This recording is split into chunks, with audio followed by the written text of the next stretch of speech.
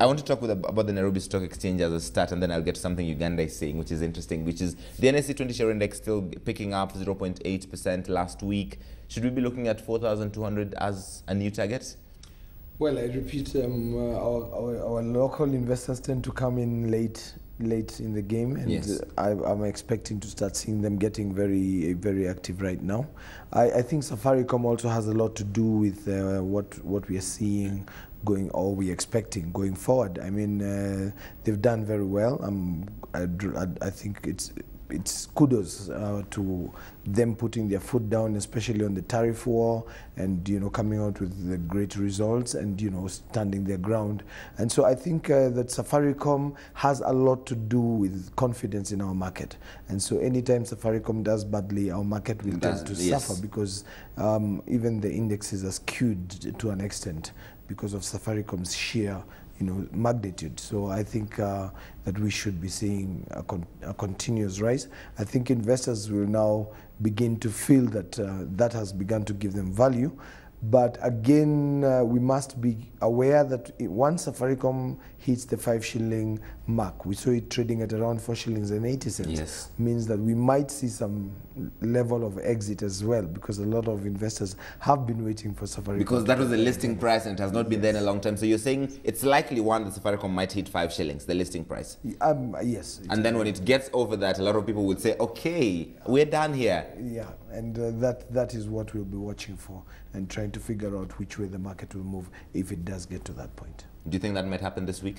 Well, it's a possibility. I mean, 4 shillings and 80 cents, there's not much room now. I mean, 20 cents is not a very big change. And this is largely by domestic investors? Well, we have been seeing a lot of buying, and I think that was most probably the foreign investors. And once it gets to the 5 shilling point, I think a lot of the domestic investors will also start to take some action. And so we can see a lot of activity on that counter. All right, let's move on to the listed coffee maker EGADS, which had a bonus share, and then its profits took a bit of a tumble, and the share is also appearing to be taking a tumble as well. What's happening on EGADS?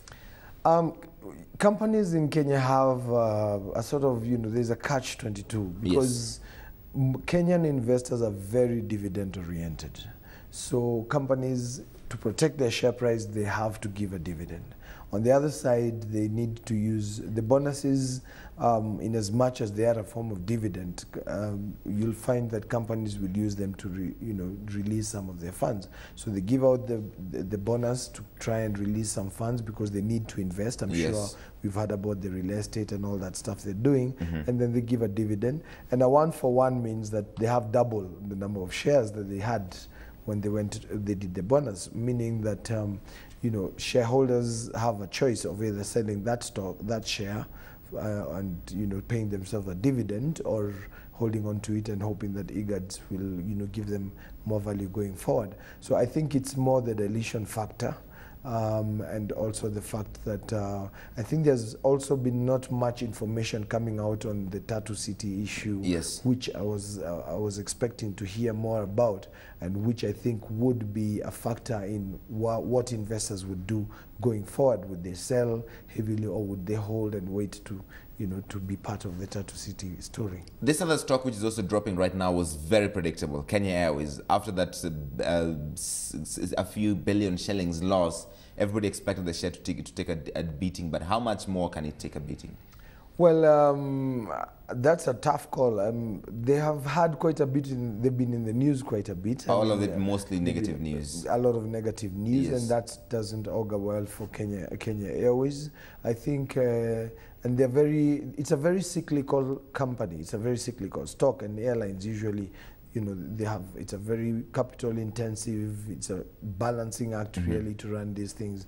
And so investors will of course be very skeptical and very careful about investing in an airline. But they need to really watch and see which way to expect. And so I think Kenya Airways is one of those ones where you can make a killing, which they did a few years ago, or can really suffer when you have a lot of negative sentiment. So I think it's up to the Kenya Airways management to try and start bringing in some positive information for the market to digest and probably shore up their price. But that said, it could take more of a beating, especially with those numbers. One of the top stories this morning is that Uganda is a bit concerned that with an election coming up in Kenya, and Uganda is a landlocked country, if we have violence like we did after the 2007 election, they might be in a bit of a tricky situation. We're having so much political news dominating the headlines here today because people are talking about alliances between the presidential candidates. Is this a real concern for other investors, not just our neighbors who are landlocked like Uganda and Rwanda? Well, naturally, we expect that there'll be some sort of correction as we head towards elections.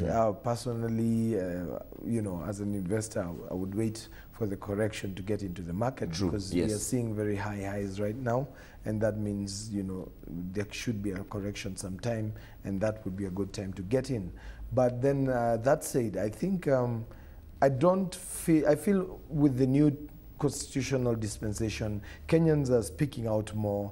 There's more, you know, we are more, once beaten, twice shy. We Yes. are more aware of that fact that, you know, it's a possibility, and that feeling makes me less, you know, I don't expect us to go into that violent phase again. But what I think is that we're going to see investors take a backseat. Just, you know, putting their funds in more defensive areas Yes. rather than holding what could really suffer if we did have any issues. But even if you look at the 2007 election, you'll find that regardless of the results, immediately after the elections, we did have the market spike. Yes. And then the credit crunch crisis hit, and that is what actually hit our market really hard. Now, most people tend to say it was the post-election violence, Right. but it was more the credit crunch crisis, and most of those funds who hold, you know, huge chunks in our market, pulling out their funds to sort out whatever their problems were Back home. back home. So I don't think it is the post-election violence that was the cause. I don't think that it is the post-election violence or the possibility of post-election violence that would really hurt our market, more the sense of more political risk. So at that point, it was purely coincidental. It was coincidental. All right, we'll leave it there. Samuel, asante sana.